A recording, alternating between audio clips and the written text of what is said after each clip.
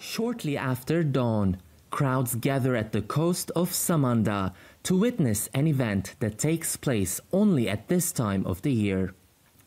Green sea turtles and caretta carette lay their eggs on these shores, and they are now hatching. Trained volunteers carefully dig the nests, and from a handful of sand, little flipper legs emerge.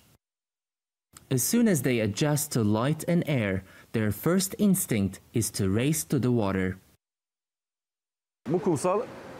Samandağ coastline in Hatay is the biggest nesting area for the green sea turtles. For many years, we have been working on locating and securing their nests, and our goal here is to increase the number of individual survivors.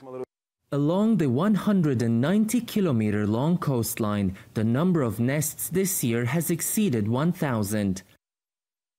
Each contains an average of 100 eggs. This means 60 to 70,000 newly hatched babies will begin their lives on this beach. But their chances of surviving to adulthood is around 1 in 1,000. These turtles are among endangered species, and some of the threats they face are man-made.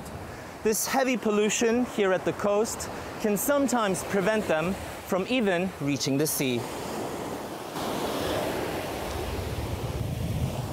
Another threat they face is devegetation. It erodes the sand and with it their nesting grounds. But Hatay's municipality is now reserving more resources to protect the environment. At the Department of Environmental Protection, we now employ 85 staff, 2 tractors and 2 skimmer boats just for cleaning. But we also have a message for the public. Whoever uses this area for leisure must make sure not to litter. Officials are keen on teaching locals how important these animals are, not only for the city, but also for the ecosystem. Ediz Tiyansan, TRT World, Hatay.